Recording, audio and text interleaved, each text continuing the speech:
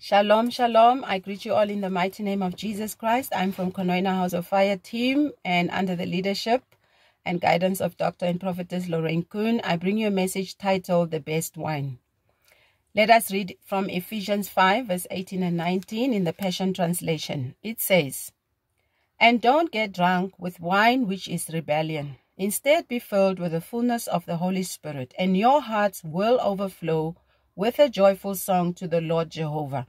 Keep speaking to each other with words of scripture, singing the psalms with praises and spontaneous songs given by the Spirit."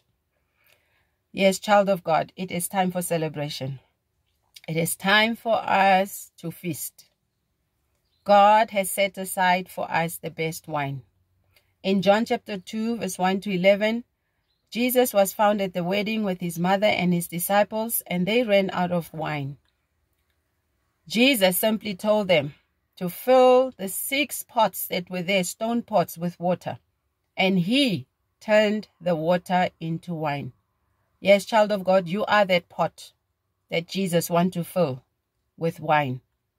The water represents the Spirit of God. God wants to fill us. The stone pots, which is the stone is a symbol of a stone cannot be moved. It is established. So, child of God, you that is founded on the word of God, you are established in the word of God. God is saying, I want to fill you now with the best wine. So when Jesus turned that water into wine, it was a miracle. As you get filled with the best wine of the Holy Spirit, Jesus is saying, you are going to laugh. You are going to turn into joy. You will have an eternal joy, an unstoppable joy. That joy will cause you to do the miraculous. You will do things that people will call you a sign and a wonder. You'll be able to do things you never thought you could do. You will get a spontaneous song out of the Spirit of God. The Holy Spirit will inspire you to come up with a song, to sing a song unto the Lord that you never knew you had inside of you. All because you've been filled to the brim, to the overflow with the joy of the Holy Spirit. You see, in this world, there is a wine that is causing people to get drunk. And that wine is only temporal. That wine leads to rebellion. That wine causes destruction. It brings wasting. It brings violence. That wine causes people to misbehave. Why do people drink? It's because they want to drown their sorrows. It's because there's a void inside, an emptiness that they want to fill. But that wine cannot fill that emptiness. It is only the Holy Spirit that can fill the void inside of you, listener. So, that wine that of the world, it only lasts for a short time. And what? This wine brings results, negative results. The first result it brings is that it causes you to be ignorant. When you are ignorant, you lack knowledge. And the Bible says, my people are destroyed for lack of knowledge. You will be blinded just because you are drunk. So the wine of this world causes ignorance. You won't know certain things. Because why? You are blinded. You are drunk. So this wine of the world causes people to be double-minded. They cannot make good decisions, but they make foolish decisions. You see, when you are in your right mind, you'll be able to make wise decisions. You'll be able to make decisions that are in line with the Word of God. This wine of the world causes people to go deeper and deeper into poverty, spending their monies, wasting it. This wine of the world causes people to become sinful, to go astray. And this causes to immorality, causes somebody to commit immorality, to fight, to kill, and to do things that they never thought they could do. Have you seen a drunk person? That person stumbles, they walk and fall, they get up, they fall, they get up, they fall. A drunk person becomes so bold that they would do something that they would not normally have done if they were in their normal state, in their natural state. And a drunk person, you find some, they would cry when they are under the influence of that alcohol. They begin to sing. And funny, what amazes me is they sing songs that are church songs, hymns. You find them singing church songs, hymns from the Bible. They sing psalms. So you see, when you are under the influence of something, it better be a good influence, because if it's negative, the results are going to be negative. But if we as people of God are influenced by the Holy Spirit, we are going to have an eternal joy. We are going to discover skills, things we never knew we could do. We are going to have knowledge. We'll know things that we wouldn't have known in our natural mind. We will make decisions wisely. We will be able to have the power, ideas to create wealth. We will use our gifts to get wealth. We will catch a wake up. When we are influenced by the Holy Spirit, we will be able to be on the right track, led by the Holy Spirit, performing signs and wonders and miracles. We will be so bold that we will do things that people never thought we could do. Even the young ones, they'll be so bold. Young people, you'll be so bold when you are led by the Holy Spirit, filled by the Holy Spirit, and you have joy. You'll be able to tell your peers, no, I don't drink. I refuse to be drunk by the world, by the wine of this world. You'll be able to tell them, I don't need to drink wine, the wine of this world, or alcohol in order to be accepted by you or to fit in your group. I don't have to.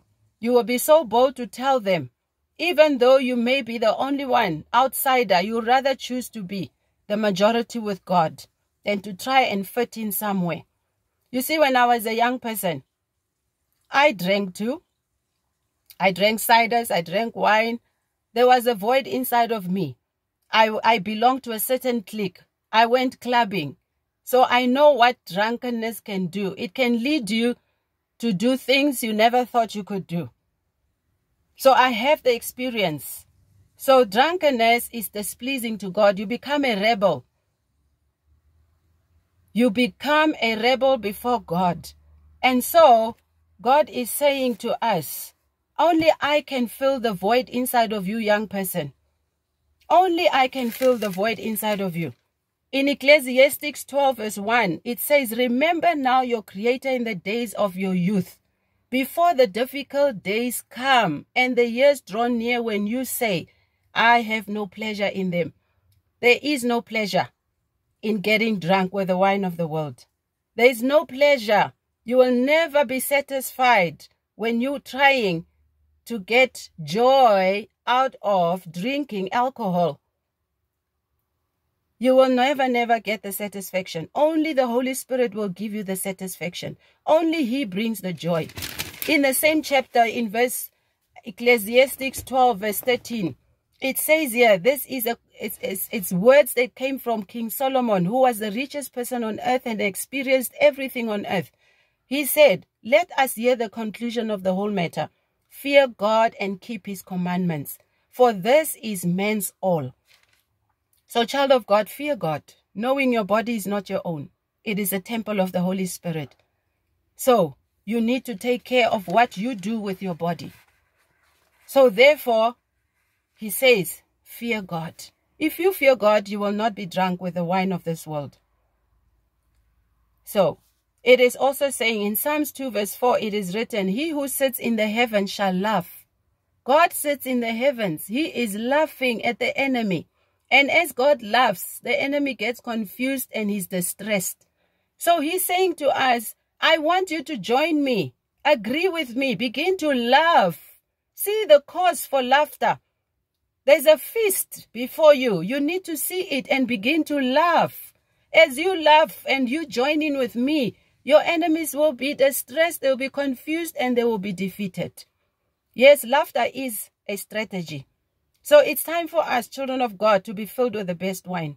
Let us be filled and let us get drunk with this wine of the Holy Spirit, and let us begin to do signs and wonders and miracles for the glory of God. Because with this oil, with this wine, this joy, the best wine of joy, you can change your own life history. You can change your own situation. You can change your financial situation. You can change it, child of God, by beginning to laugh. Let go of the sorrow. Let go of the stress. Let go of the worry. Let go of, the rejection. Let go of that thing of insecurity. Let go of the performance spirit. You want to perform for people to accept you. Let go of all these things. God is saying, come to me. Holy Spirit is saying, come to me. Let me fill you. And as I fill you, you'll begin to laugh with so much joy that you will laugh away your problems, your troubles. They will be drowned. And so, I call you, child of God, to join me and let us laugh. My mother in the Lord one time demonstrated how we should laugh at the enemy. And this is how she demonstrated. She said, laugh at the enemy, go, ha, ha, ha, ha, ha, ha, ha, ha, ha.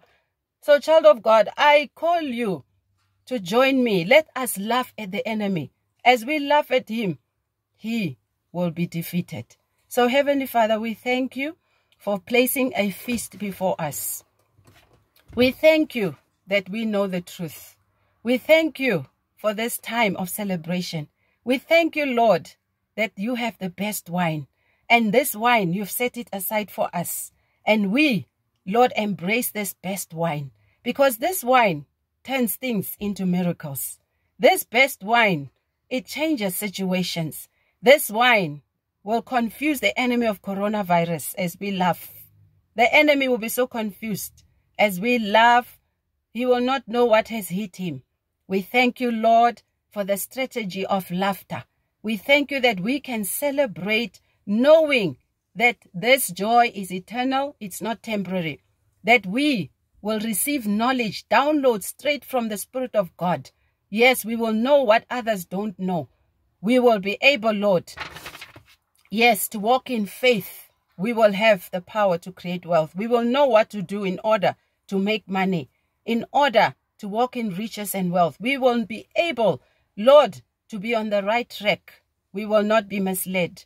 We will stand out in boldness and do things without fear. And we thank you, Lord, for this wine. We bless you. We thank you, Father. We embrace this wine. We receive it. We drink it. We receive it in our spirit, Lord. We say, fill us and let, Lord, do wonders in our lives. Do wonders that we may have a testimony, that we may bring, that this joy may overflow to the world. So, listener, I pray for you that you will receive joy, that it will overflow into your family, overflow to your children, that this joy, the best wine, that it will overflow to your spouse, to your loved ones, that it will overflow to those you speak to those under the sound of your voice, that this best wine will overflow to those you come in contact with, to those who hear you, who see you, that the joy will overflow and overflow to their lives too. In the mighty name of Jesus Christ. Thank you, Father. We bless you and give you all glory, all praise and all honor for this feast and the overflowing joy, the best wine ever. In Jesus' mighty name that has filled our void and emptiness, we celebrate. Thank you, Lord. In Jesus' name we pray. Amen.